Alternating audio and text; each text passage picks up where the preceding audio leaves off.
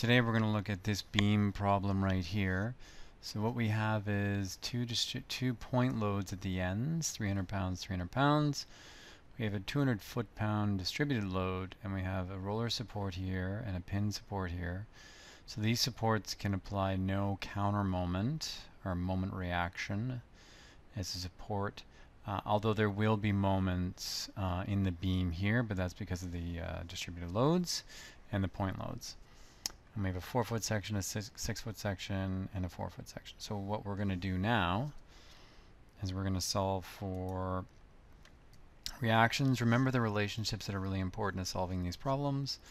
We have the dV by dx, or this slope of the shear curve, is equal to the distributed load, which is negative 200 foot-pounds in this case. Delta V, or the change in V over distance, is basically equal to the area under the distributed load curve. This is your W here for distributed load. The slope of the dm by dx of the slope of the moment curve is equal to the shear value. And then the change in moment is equal to the area under the shear curve. So solving for reactions, why don't we start by taking the moment about A. So that's right here. Alright, so sigma MA equals 0. We're going to say positive counterclockwise. So about here we've got plus 300, equals 0 equals 300 times 4 feet, distance from A. So 300 times 4 feet, and this is pounds here. Then we've got a resultant reaction here, which I forgot to solve for. But remember, we have a 200 foot-pound distributed load here. So 200 foot-pounds times 4 plus 6 plus 4, that's 200 foot-pounds times 14 feet, is 2,800 pounds total. And we assume basically that that acts, for solving for reactions, at the very middle of the beam. Okay, so this here, FR, note, put a little note here. FR equals 200 to negative 200 times 14 feet equals negative 2,800 pounds. Okay, so that's the total load from the distributed, and we consider it to be acting at the middle of the beam as a point load to solve for the reactions. So then we have our unknown, let's say our unknown RB, which is also positive, so RB times 6 feet. Then we're going to say negative 2,800, because that's your FR here. It's acting at 3 feet from A, so negative 2,800 times 3 feet. And then additionally, your negative 300, your 300 pounds at the end is acting at 6 plus 4 is 10 feet. So it's going to be negative, and it's also going clockwise, so it's going to be negative 300. So 300 times 10 feet. And that's pounds, and that's pounds. And that's pounds there. Okay, so we have one unknown, one equation. So let's rearrange our equation. We get RB6 times 6 is equal to 10,200, 10200 foot-pounds, or RB equals 1,700 pounds. And to solve for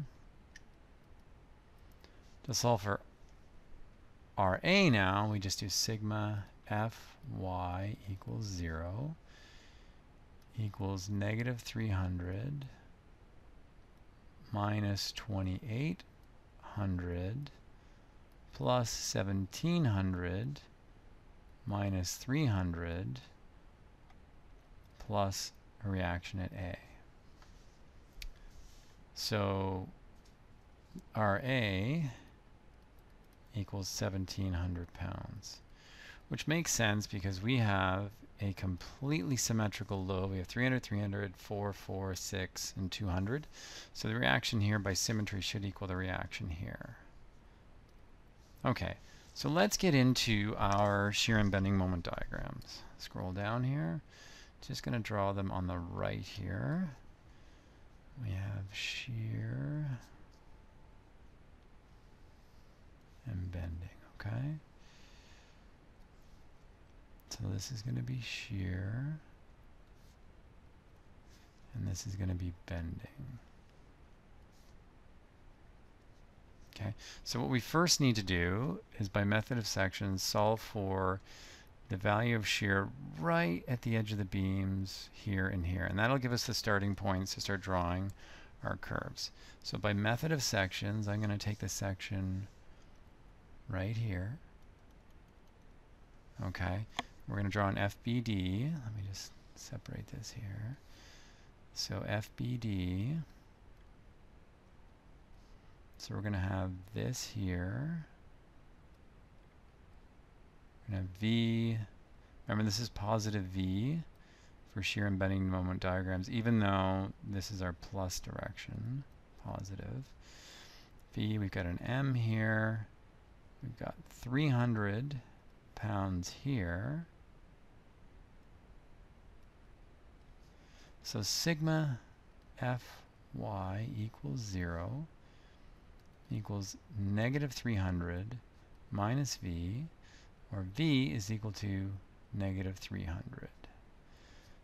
So over here now, we're going to have a shear value of about negative 300 right here, negative 300. Now taking the method of sections, applying the method of sections here, we're also going to look for shear.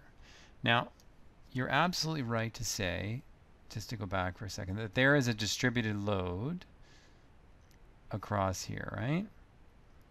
But when you think about shear, to solve for your boundary conditions, what we do is we get so close to the end that this becomes this distributed load here. Sorry, it's getting a bit crammed here. W. We just ignore it. We're just going to look at your 300-pound force out here. Because as you get closer and closer and closer, the effect of the distributed load becomes less. So we know right at the edge of the beam, we have a shear value of negative 300 pounds. So again, method of sections, FBD. Okay, this is going to be the exact opposite. Now this is positive shear here. We're going to have a positive moment this way, although we're not going to deal with it. We're going to have negative 300 here, or sorry, 300 going down. And then we still have our tiny distributed load, but again, we're going to get so close to the end that this distributed load W, or 200 pounds per foot, is negligible. So sigma F y equals 0 equals negative 300 plus V, or V is equal to 300. Okay, so let's go over to our curve here. So that means we've got a 300-pound shear right out here. Okay, so recall, what are our relationships? So we know the slope of the V, your dV by dx, the slope of your shear curve, is equal to the distributed load. Well, we always assume the distributed load acting downwards is negative 200. So the slope, that means the slope of our shear curve, is going to be negative 200. So when I go back here, that means between this point and this point, which is 4 feet, recall, this is 4 feet, so we have a slope of negative 200. So 4 times negative 200 is negative 800, sorry. So we're going to go by slope from negative 300 to negative 1100. And that's until we hit this support right here. Then we have to account for a different reaction. Okay, the addition of this 1,700-pound reaction. So that's going to be down to 1100. So this one, again, this is a negative slope here. I just put your negative W, or 200 pounds. This is negative 200 pounds per foot, which is this slope here. So again, also over here, we're going to go 4 feet this way at negative 200, but since we're moving in the negative direction, we're going to go up to, over here, we're going to have 1100. Okay, so now we've got slope, 2 lines this way, negative 2, again, this is negative 200 pounds per foot. And now we've hit point A. Is it point A and point B? Point A. Yes, and point B. So this is A, and this is B. So what's going to happen here is we're going to have the addition of a 1,700 pound load. Okay, so let's draw a free body diagram, FBD again. And what we're going to do is we're going to draw the FBD up to just past your RAY. Close enough that the addition of the distributed load beyond there doesn't count, but just enough beyond it to catch the RA. Okay, so let's draw our FBD here. So we've got, so this is 300. Terrible, I've crammed too much in here. Give me 1 second here. Okay. So we've got our F, B, D.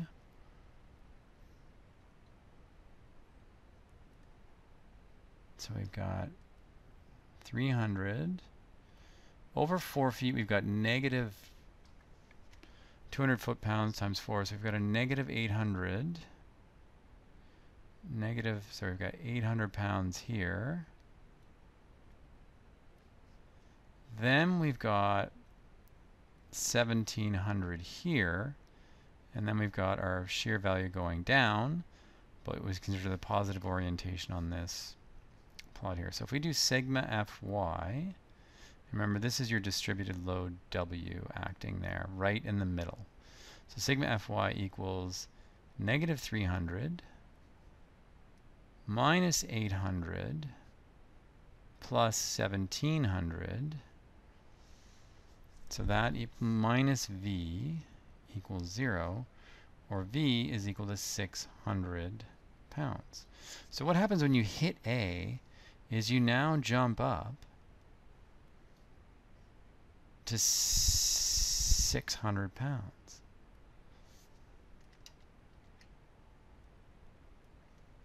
Okay. Now, you can see by symmetry that this is probably going to happen. If you look here, 1 second, by symmetry, this is probably going to drop down to negative 600, and then you've got negative, you get a negative 200 slope over 6 feet, which equals negative 1,200. So we go from here at plus 600. Sorry, this is totally not to scale, but I think you get the point here. And this is negative 600, and then you know the curves must join here. Okay, now I will prove to you that we drop down to negative 600 here just by doing a quick FBD here.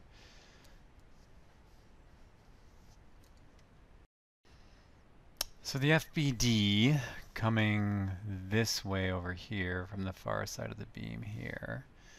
Let's do FBD. So we're going to have here. So we're going to have 1,700 here, 300 here, 800 here. That's the middle section. This is a resultant of the distributed load. And then we're going to have our V right here. So sigma Fy equals 0 equals V plus 1,700 minus 800 minus 300. So V is equal to 600, right? So that's where we are.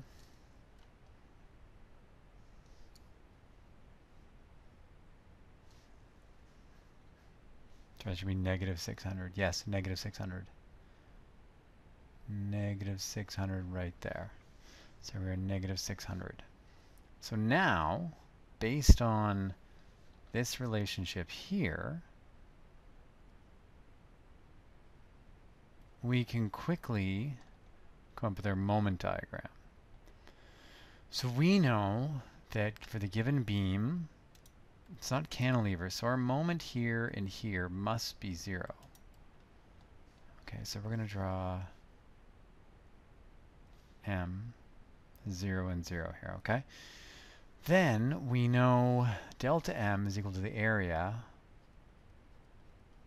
under the shear curve, right? Delta M is equal to V dx. Well, what's this area here? Negative 300, negative 100 over 4 phi, right? So delta M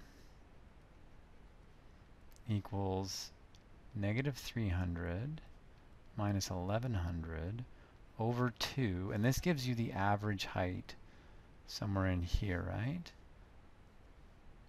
Times 4 feet. What does that equal?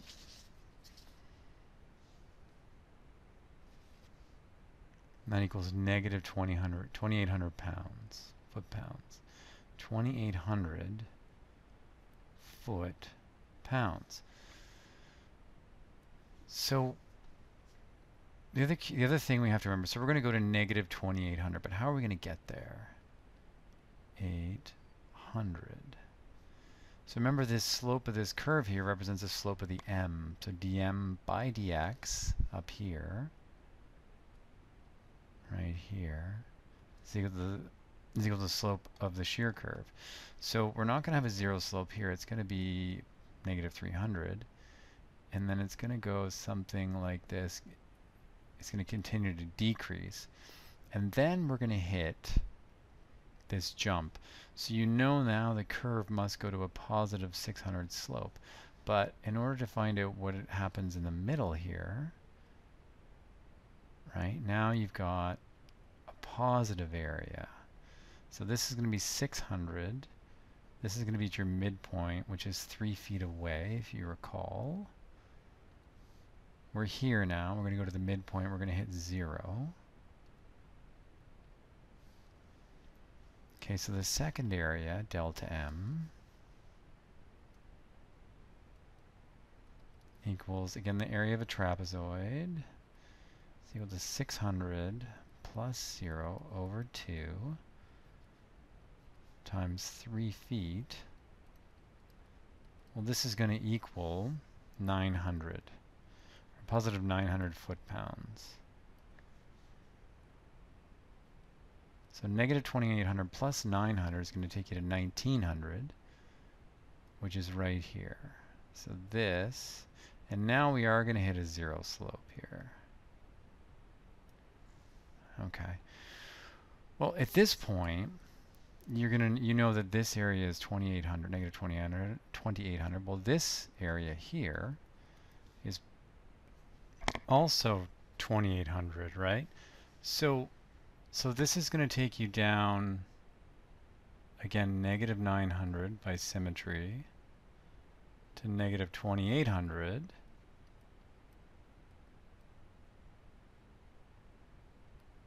And then you're going to have this positive contribution, your delta M this way.